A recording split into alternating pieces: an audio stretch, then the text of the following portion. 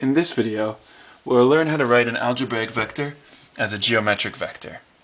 So we're given a question. This is from page 167, question 7a in your textbook.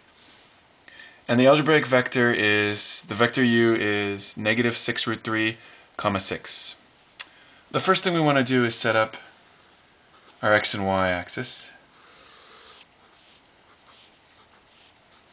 And then we want to draw it in the right quadrant. Negative 6 root 3 means go left on the x-axis, and 6 means go up on the y-axis. So our vector u ends up here. We can write that vector u as a combination of its two components. That is, go out negative 6 root 3 on the x-axis and go up positive 6 on the y-axis. So how do we write this as a geometric vector? Well, we recognize that this is a right-angled triangle. These two components are 90 degrees to each other, and they form the vector u. So since it's a right-angled triangle, I can solve for the magnitude of u using Pythagorean theorem. That is, the magnitude of u squared equals 6 squared plus negative 6 root 3 squared. So the magnitude of u squared is just 36 plus, and you can square both of these in your head if you wanted, or take a calculator. 6, let's put in brackets, 6 root 3 all squared is 108. So you get 36 plus 108. Maybe that one you can do in your head.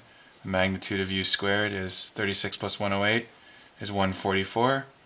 And to get the magnitude of u by itself, just square root of 144 is 12.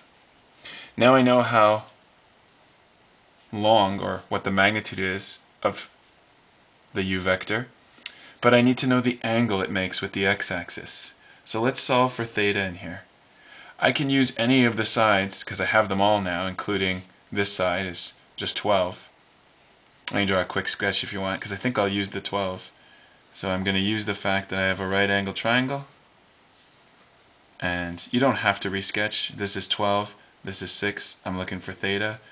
Compared to theta, this side 6 is opposite. Compared to theta, this side 12 is hypotenuse. That means we're using the sine formula. The sine of theta is just 6 opposite over the hypotenuse 12. So solve for theta by going on your calculator and taking the inverse sine of 6 divided by 12, which is 0.5, and you get 30 degrees. No surprise there, it's right out of the special triangles. We knew it would be 30 degrees. So we have our vector, that is, therefore, the magnitude of u is 12 at, and then hold on a second, it's 30 degrees in the triangle, but we want the angle with the x-axis, that is, the angle from x in the positive direction to this u vector. So we know it's 30 degrees in the triangle. It must be the case that it's 150 degrees from the x-axis.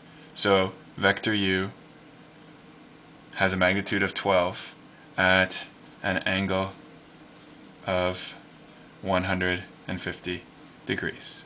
So we found a geometric vector from its algebraic vector by drawing the algebraic vector in its quadrant, breaking it down into its x and y parts, solving for its magnitude using Pythagorean theorem, and then using SOHCAHTOA to find its related acute angle. When we found that, we had its magnitude, and we could determine its angle with the x-axis.